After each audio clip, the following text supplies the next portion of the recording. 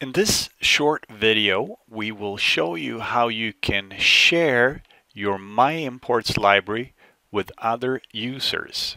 And of course, the MyImports library is the place where all your imported SketchUp files will be located. And in this sample, I just have two different folders. One is called Cars, where I have a car, and Hand Tools, where I have a welding machine. And those two models are currently just locally on my computer in my imports library.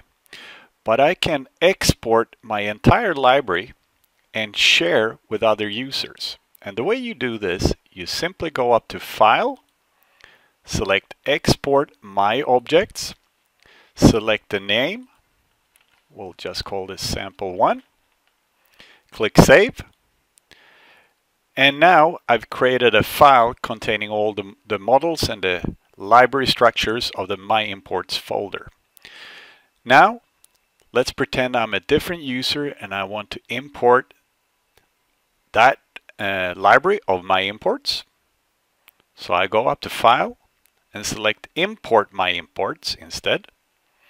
And it will open up a menu where it tells me that I'm about to remove all my current imported models, because if you import a new MyImports library, it will remove all the current objects that you have in your MyImports library. So this will be taking away all the current ones and replacing with that new imported category of models. So I click Continue. And I get just a second notification that I understand that I'm about to replace all my current imported objects. And I select that file. So you need to share the file that we created in the beginning when we exported.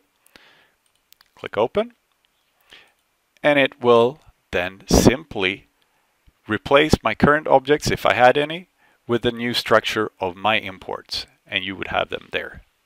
Very simply, in the same category structure. So that is how you share your MyImported library.